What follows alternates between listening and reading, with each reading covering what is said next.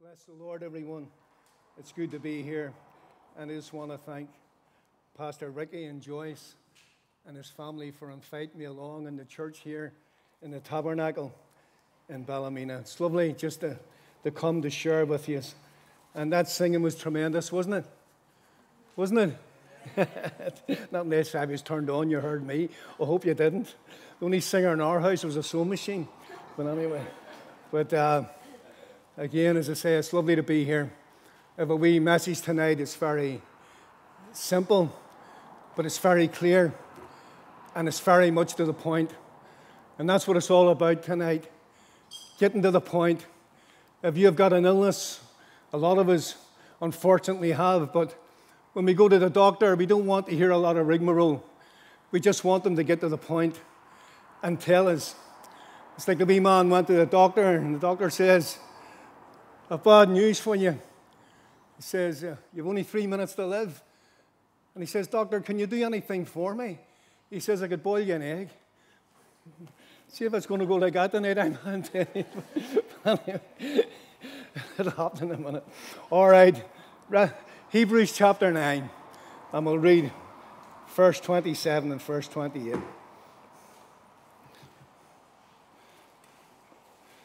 I had a few jokes, but I'm a wee bit reluctant now, so I am after that. Praise the Lord. Hebrews 9, 27. And as it is appointed unto men once to die, but after this the judgment. Say after this. After this, the judgment. So Christ was once offered to bear the sins of many, and unto them that look for him, he shall appear the second time without sin unto salvation. Let us just pray. Father, we stand in your presence tonight under this canvas cathedral. We thank you for the songs, Lord, that's been sang. We thank you for the prayer that's been offered. We thank you, Lord, for the opportunity of reading your word. And we pray now you'll take the words of our mouth and the meditation of our heart and make it acceptable, O God, in your sight. At the end of this, Lord, we do pray that someone or many will come to put their personal trust in you. They'll come to know you, whom to know is life everlasting. So we pray you'll move, Holy Spirit, from seat to seat and from heart to heart, that you would convict of sin, of righteousness, and of judgment to come. Have your way, we pray, and we'll be careful as always to give you the praise, the honor, and the glory. In Jesus' name we ask it. Amen.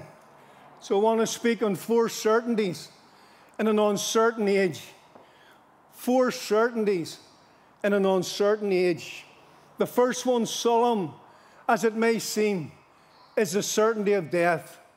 Everyone who's been born into this world has been born with that prospect.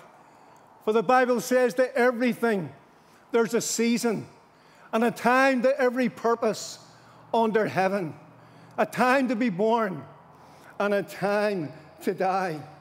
Well, the scripture tells us, as in Adam, all die, but in Christ all shall be made alive. Amen. The Bible says in 2 Samuel 14, for as water, we must needs die, for as water is poured upon the ground and can't be gathered again, neither does God respect any person. Yet he has devised means whereby his banished be not expelled. For as water is poured upon the ground and can't be gathered again, God doesn't respect persons. But thank God he's devised means whereby his banished be not expelled. Aren't you glad God always has the answer? Aren't you glad that the Lord has a way in the midst of a situation? Left a man was helpless. Left a man was hopeless. But God found a way. I love that hymn, love found a way to redeem my soul. Friend, I want to tell you, death is an unsolved mystery. It's called the King of Terrors and the Tower of Kings. You can't escape it. You have to face it. And unfortunately, people don't want to come to that point. But it's sure. Listen to Ecclesiastes 8. There is no man who has the power over his spirit to retain the spirit. Neither has he power in the day of death. There is no discharge in that war. Neither shall wickedness deliver them who are given to it. Wickedness won't deliver any man or any woman. It'll fail you like Satan himself and leave you destitute and undone before a just and a holy God. Friend, the current death rate, it goes up and down. When I read this, it must have been the case. 3 people every second pass into eternity. 180 every minute. 11,000 every hour. 260,000 every day. And 95 million every year. By the time I finish this service tonight, there's been literally thousands passed into eternity. I read about old preachers, and Brother Ricky was talking about revival and quickening men and women and preaching righteousness and holiness. I read of old preachers when they preached this. People dropped dead in the congregations. People screamed and fell dead. Dead as dead can be. And they moved them and preached on. Friend, I'll tell you, revival brings a cost. But then so does sin. Because the wages of sin is death. But the gift of God is eternal life. Yes, 95 million every year. Job says, man that is born of woman is of a few days and full of trouble. He cometh forth like a flower and is cut down. He fleeth also like a shadow and continueth not. Friends, I want to tell you, whether your days be many or few, they'll come to an end. They're going to end. And when they end, you're going to have to face God. And when you face God, you'll be judged, and I'll get to that in a minute. And you'll be judged a righteous judgment, because there's no partiality with him. Praise his holy name. You know, whether your days, as say, are few or many, they'll come to an end. There's an inscription on a tombstone in Cornwall in England, and it reads like this: I expected this, but not so soon. Strange the things people put on their gravestones. Strange. There's one in a cemetery in Indiana, in the US of A. And it reads like this. It's been standing over 100 years. Pause, stranger, as you pass by. As you are now, so once was I. As I am now, so you will be. So prepare for death to follow me.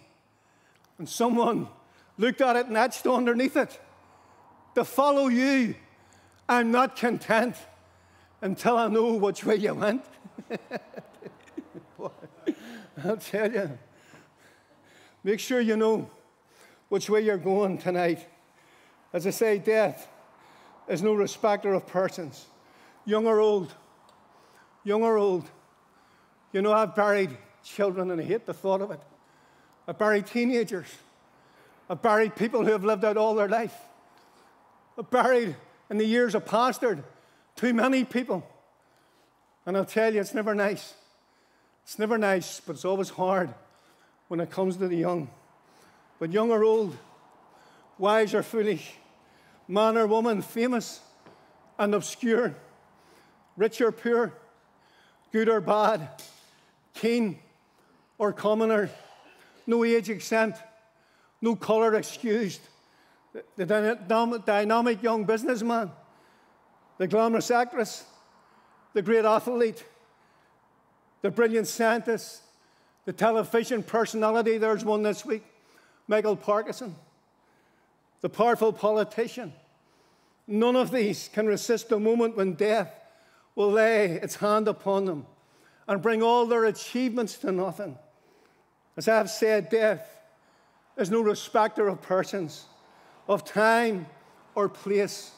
It is neither season nor parish. It can strike at any moment of time or day, on land or sea, or in the air. It comes to the hospital bed, the busy road, the comfortable armchair, the sports field, the office. There's not a single spot on the face of the planet where it is not able to strike. The whole world is a hospital, and every person in it is a terminal patient. What we call living can just be as rightly called dying. Thomas Brooks, the Puritan preacher, wrote over 400 years ago, we carry about in our bodies the matter of 1,000 deaths, and we may die 1,000 ways every day. Listen to Brooks just for a moment, and I'll read what he wrote.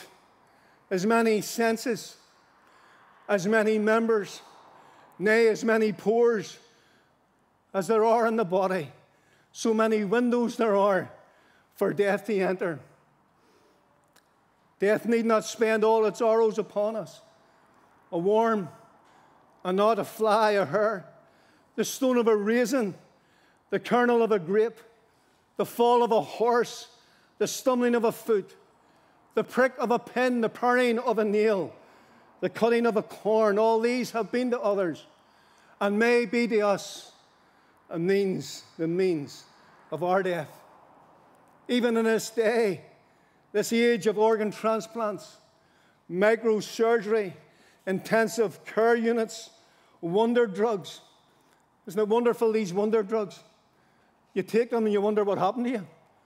But wonder drugs and other medical advancements, cryology, is that what they call it? The science of cryology. Cryonics or cryogenics, to get the word right. What is that, Pastor? That's the rich trying to avoid death and cheat death. Years ago, they invented this. They got liquid nitro, and they froze the body. And they put the body into this nitro. And they hope when they get an answer in the future, they'll thaw the body out and we'll be able to live on. They feel they can cheat death. And they were offering, I think it was near $500,000 when it first came out, but they were doing a bargain. They were going to freeze the head only for $60,000. There you are. And they'll sew a body onto it or grow a body onto it when they have this all sorted. Well, the years has passed. There's people, I think there's 250 of them in ice. They say Disney was one of the first, so Disney frozen is nothing new. But I want to tell you, that's only a rumor. That's not true. Walt Disney had lung cancer, and 34 days after he was diagnosed, he was cremated. He's not in ice. Far from it. But here, they brought it down now to $50,000. So you can get frozen for $50,000. You want to live in our house, you get frozen for nothing. But anyway, friend, what Brooks wrote remains essentially true. All that the most gifted physician or the most brilliant surgeon can do is postpone the inevitable. Death is an appointment, and we all must keep it. We all must keep it. We have an appointment with it. You know, this may be a bit morbid, but I want to tell you, just to get this through to you, even the worst know that they've to face death. In 1992, in San Quentin prison, there was a man called Robert Alton Harris. He was the first in 25 years to be gassed. Funny, strange man. He murdered 2 teenage boys. The night before they were going to execute him, he had put an order in. He wanted a bargain bucket of chicken, 21 pieces, 2 large pizzas, a bag of jelly beans, and a packet of Camel cigarettes. And he ate them. And they got him into the gas chamber.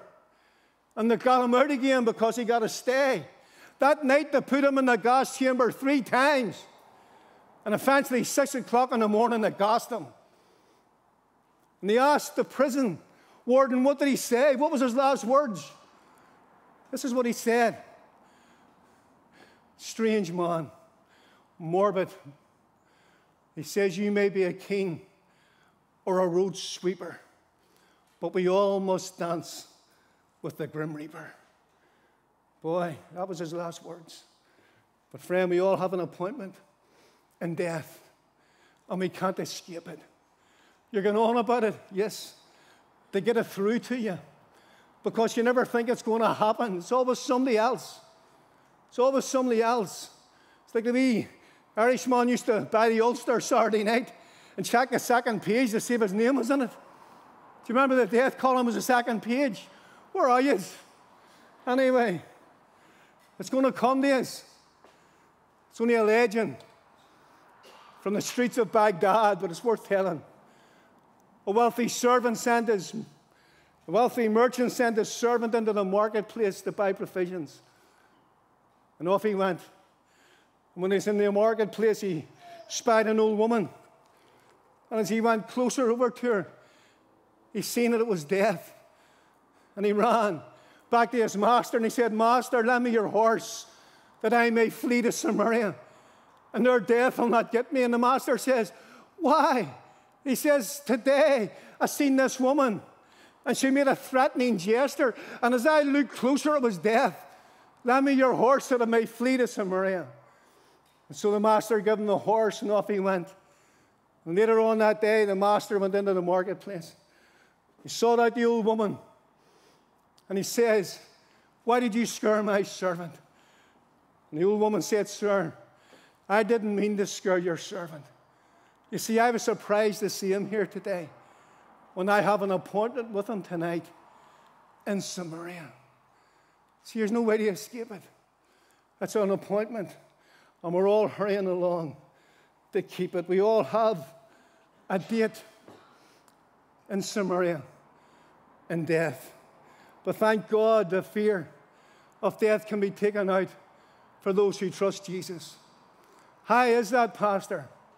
Well, the Bible tells me in Hebrews 2:14, for as much as the children are partakers of flesh and blood, he also likewise himself took part of the same, that through death he might destroy him, the devil, who had the power of death, and deliver them, listen, who through fear of death were all their lifetime subject to bondage.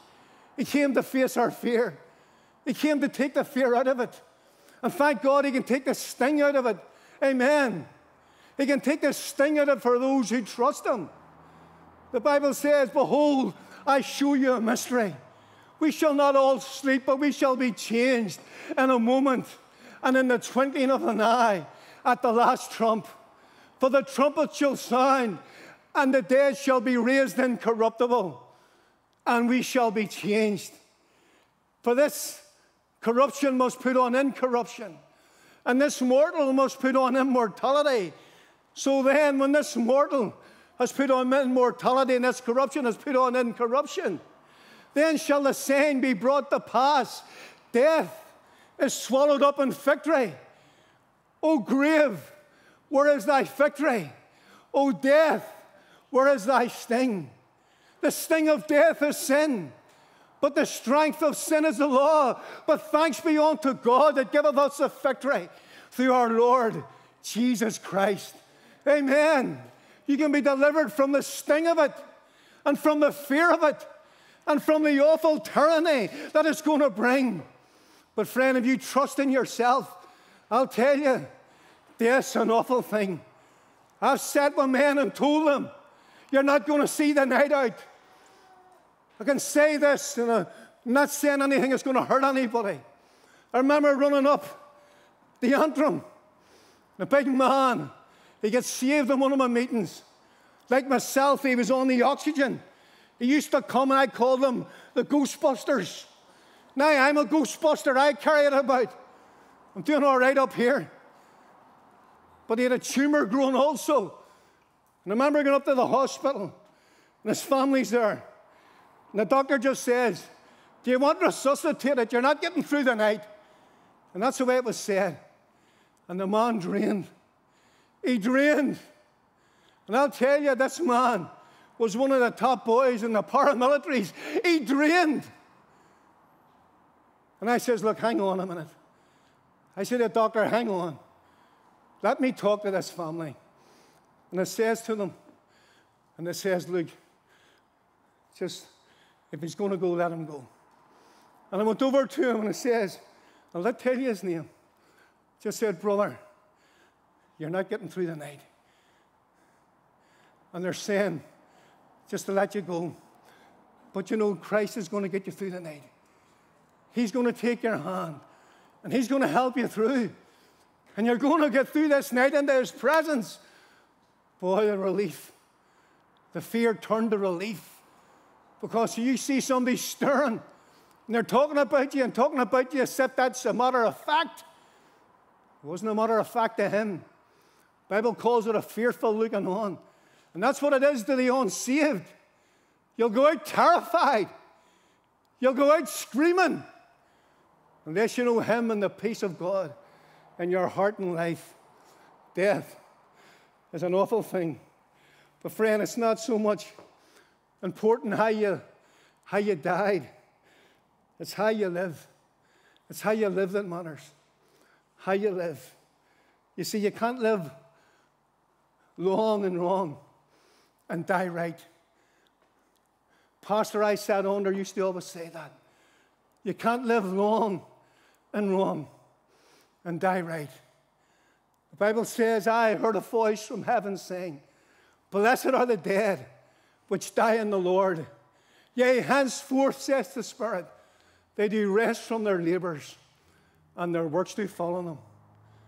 Remember years ago, a friend of mine saying, the Shankill Road one day, a girl was knocked down, a teenage girl. She lay on the road, dying. And she was heard to say to her mother who was leaning over her, you taught me how to drink. You taught me how to party. You taught me everything that the world offers.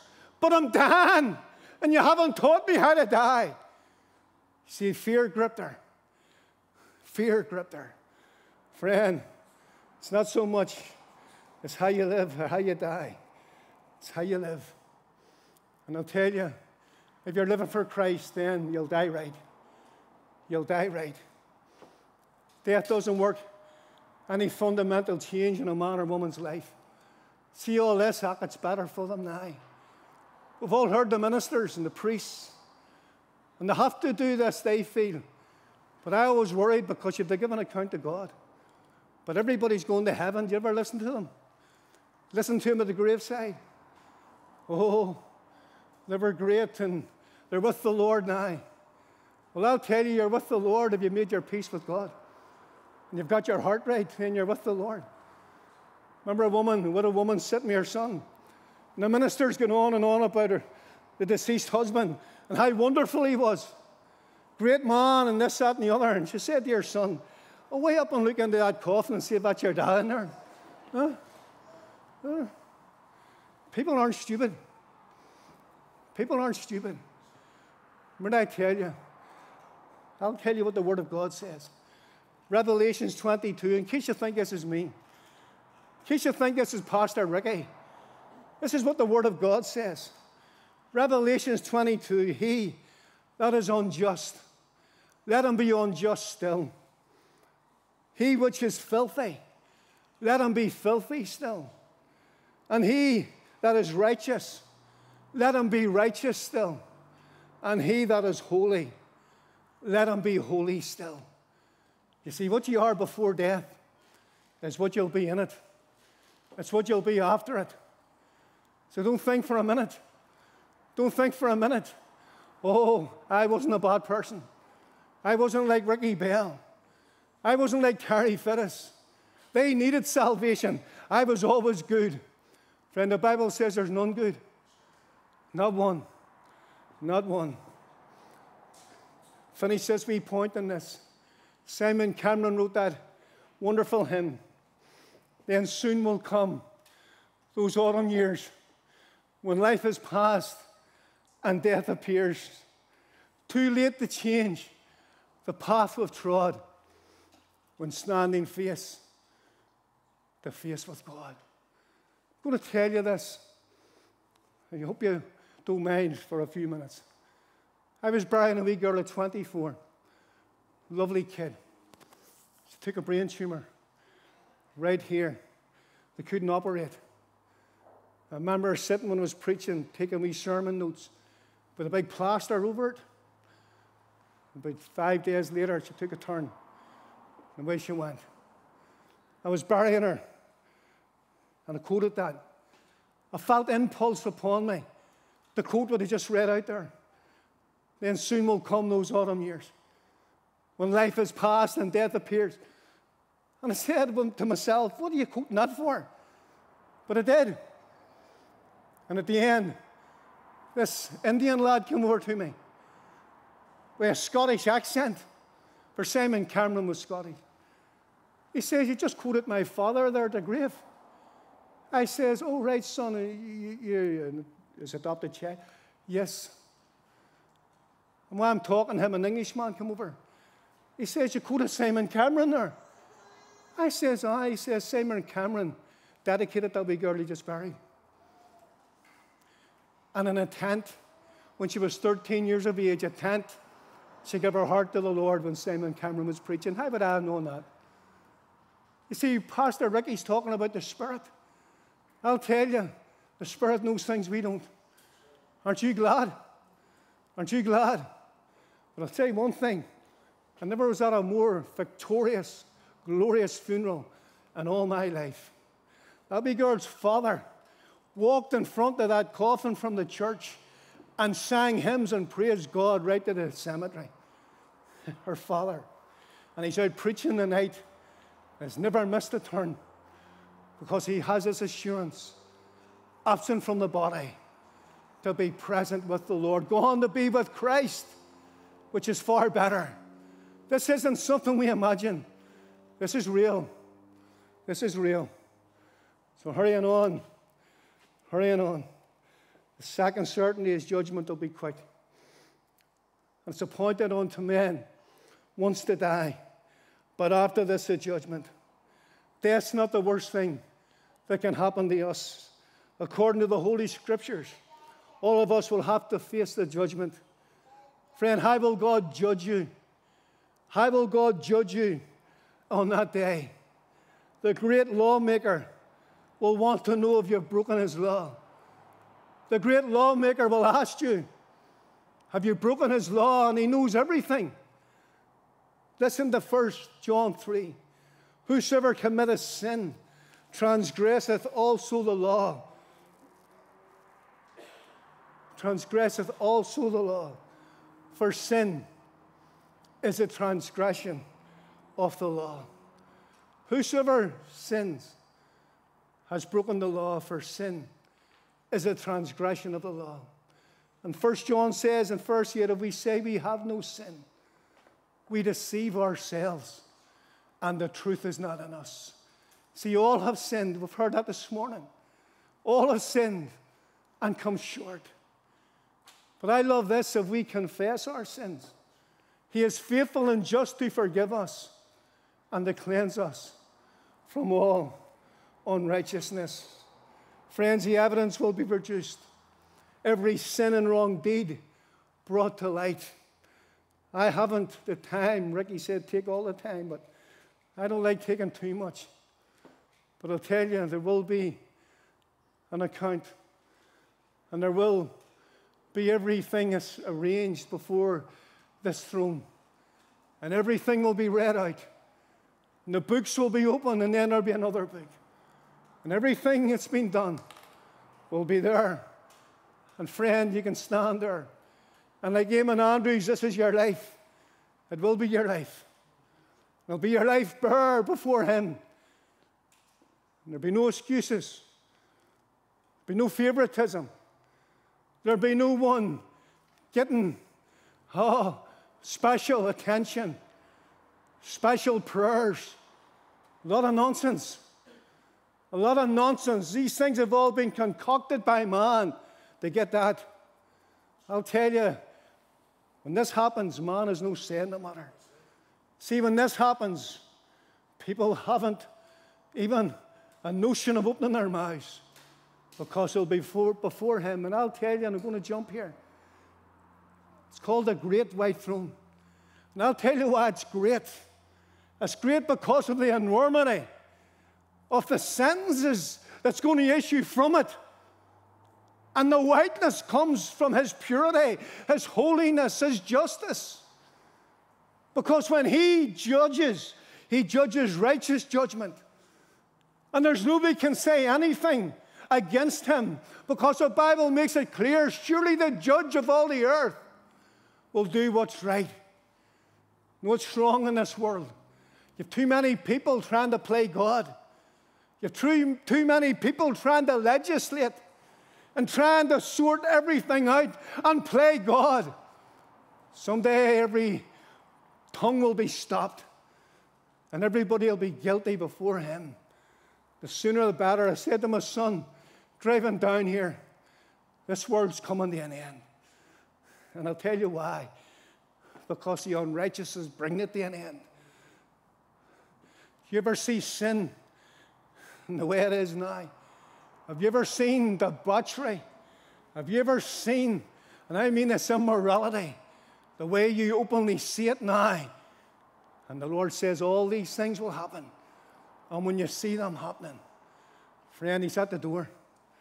He's at the door. He's nearer than you think. I want to say this. It's a terrible day. It's a dreadful day. But God says, and I love this in his word, why should you die? Why should you die? Why should you be judged when I've offered you forgiveness?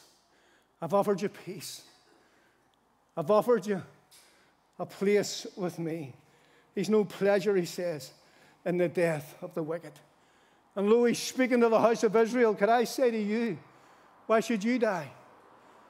Why should you die in the light of this next certainty? As it's appointed unto man once to die, but after this the judgment. Now listen, so Christ was once offered to bear the sins of many, and to them that look for him he shall appear. Why should you die when God has offered his Son to be your substitute and your sacrifice? Why? Why? The certainty of a sin bearer. So Christ was once offered to bear the sins of many. Could I say this, friend? Could I say this? Christ offered himself once on the cross for your sins. Listen to Hebrews 10. By the which will we are sanctified through the offering of the body of Jesus Christ once for all. And every priest standeth daily ministering, and offering oftentimes the same sacrifice, which can never take away sins. But this man, after he offered one sacrifice for sins forever, sat down at the right hand of God. He who bore our sins on his body on the tree. He who was laid on him the iniquity of us all. He who the Father bruised for you and for me. Friends, the God of justice is also the God of all grace and the Father of mercy. He in his love has made a way for guilty sinners to escape the wrath of his judgment. Look, if I was you and I was listening to what I have heard tonight, I would be looking for a way out. Not out of the tent, out of this predicament called judgment. Called judgment. Because we are all going to stand before God. And the books will be open, as I said. And there's a book of remembrance, which everything is read into it. And remember, God knows everything. Every single thing. But the Bible says, if you believe in the Son, you're passed from judgment unto life. Friend, there's the answer. Believe in Jesus, and you'll be saved. The girl said it this morning at the Sunday school. And your house. Boy, we simple things are the wee things that really matter. Do you hear his voice through his word? Do you hear him saying to you tonight, why should you die? Why should you be judged? Why should you go through all of this when there's mercy? He in his love has made a way for guilty sinners to escape his wrath. Righteousness demanded a victim, and mercy provided one. Righteousness, God is righteous, and he had to judge sin. And he done it in the person of his Son. He dealt with Jesus because of your sin and mine. And if you make light of sin, as the Bible says, fools mock at it, then you don't really understand. And I say this, the devil has blinded your mind, that you can't fully comprehend what this is all about. Look, you don't have to be a scholar. Jesus died in your room and in your stead. Jesus took your place. And I'll tell you, if you carry on in your sin, and you carry on living the way you're living, you'll die, you'll be judged, and you'll be condemned to the lake of fire. And there's no second chance, and there's no excuse. Love found a way. Mercy provided a sacrifice. Listen to Job. Delivered him from going down to the pit. I found a ransom. You know, Brother Ricky was talking about the Lord, saying, imagine him saving the likes of us. Well, can you imagine what it must have been like in heaven? Because it speaks of the Lamb slain before the foundation of the world. Can you imagine a Savior promised and a Savior willing to come forth for you and for me? They seen him in his manliness and his humanity. And I'll tell you, I often wonder what it must have been like just to walk with him, just to listen to him, just to watch him. You know, they were so captivated by him. They even watched how he died. They even watched how he died. I'll tell you, I want to know him. And I don't want to know him to prove I'm a great Christian. I want to know him because he took my place. And he died in my room instead. Look, if I give you an organ, and you were in this meeting tonight living, you would want to shake my hand. You'd want to congratulate me. Well, I'm going to tell you, he gave his life for me. What do you want to do with him? What are you going to do with him? Friend, the fact is this. Jesus offered himself once on the cross to bear your sins. And we as sinners couldn't save ourselves. Therefore, Christ died for the ungodly. Our brother said it this morning. He quoted this verse, "For we were yet without strength. In due time Christ died for the ungodly. But God commendeth his love toward us, in that while we were yet sinners, Christ died for us." And one translation puts it like this: while we were powerless to help ourselves, that Christ died for sinful men. You see, he didn't expect you to do anything. He knew you were incapable of doing anything. He came when you could do nothing. And he died for you, as you, in your place. All he wants you to do tonight is acknowledge that. Acknowledge that. And show your appreciation for that in giving him your life and letting him have his rightful place in your heart. And friend, if you come to him, he will not turn you away. He welcomes all who ask for mercy. Why? Because he delights in mercy. Will not turn away any who come to him in the name of his only Son. Your only qualification tonight for mercy is to know your need. Is to know your need. The poem goes like this: let not fondness make you linger, or of fitness. Let not conscience make you linger, or of fitness fondly dream. The only fitness he requireth is to know you're in need of him. Do you know you're in need of him tonight? Do you know him? Because he's coming back. And I'll just quickly finish with this. He shall appear the second time, it says, without sin. That means he'll appear apart from sin. You see, he dealt with sin in his body when he came the first time. But he's coming back the second time. And everything points to it. Everything points to it. There's 370-something references in the New Testament. 1870-something in the Old. Of the 27 books, 25 speak of it. Every 25th verse mentions the second coming in some form or fashion. Friend, he's coming again. But if he were to come tonight, are you ready? Are you ready? Because see, when he comes, we're told in 2 Thessalonians, he's going to come in flaming fire and vengeance. And he's going to punish the unjust. He's not coming to be spat upon or mocked or ridiculed. He's not going to come to listen to the blasphemies that men and women do openly every day. He's going to come as the King of Kings and the Lord of Lords. The Bible says in Revelation 6, the kings and the princes of this world are going to cry and call for the rocks to hide them. I'm going to tell you what could be more awful than a mountain falling on you.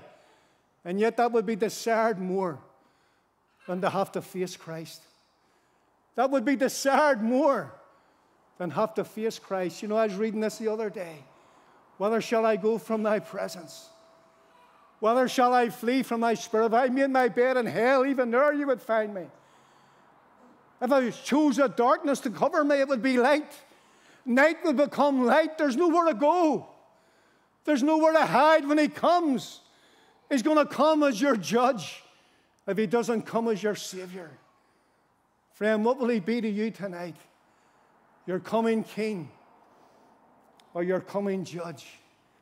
It's appointed unto man once to die, but after this, the judgment. So Christ was once offered to bear the sins of many, and unto them that look for him, he shall appear the second time without sin unto salvation. That simply means he's going to come to take us from the very presence of sin.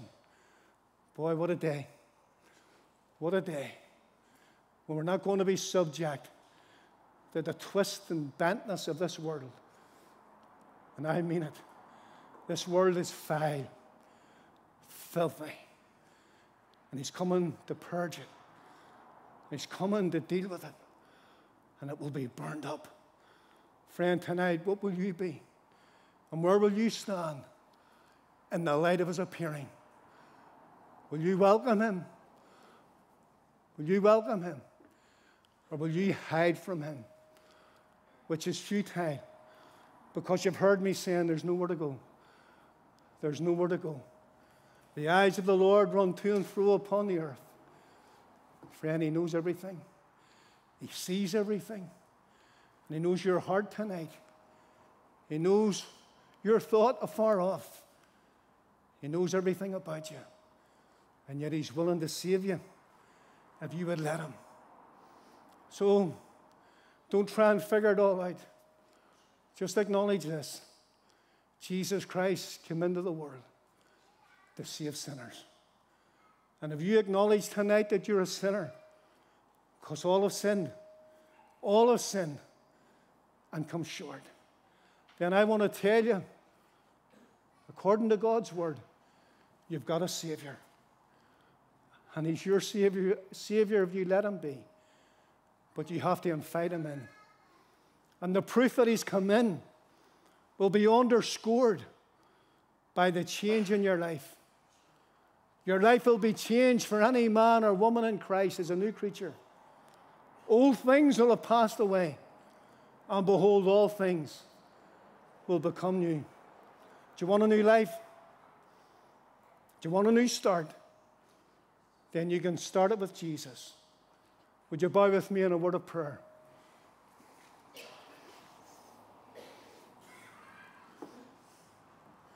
Just looking over the congregation. Every head's bowed. Every eye's closed. We're not going to ask you to come to the front. We're not here to make a spectacle of any. But we want to give you an opportunity tonight. This is why this tent is here. And this is why the gospel is preached. That you could have forgiveness of sins and peace with God. I'm going to ask you to do something. It won't save you, but it will be an indication that you're willing to ask Christ into your heart. Your faith will save you. And your belief, and your acknowledgement that you're a sinner, and Christ died for sinners. So right now, as every head's bowed, and every eye's closed, in the quietness of your own seat, if you're willing to accept Christ as your own and personal Savior, would you do something? Would you let me pray for you? And if you're willing to let me pray for you and accept Christ into your heart, then do something to help me. Slip up your hand so I can see it. Put it up, take it down again, we'll see it, and we'll pray for you. Is there someone here tonight, quickly? By the raising of that hand would be indicating that they want prayer for salvation.